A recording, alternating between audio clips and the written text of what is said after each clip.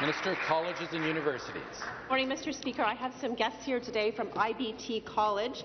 James Rice, Joe Shakur, Don Fenn, Anna Samoyan, Ken Rice, Andrea Kurth, Tenzing Norsang. From the Consul General of Philippines Office, Rodney Jonas Sumang, Gil Galong, Jennifer Along Lopez.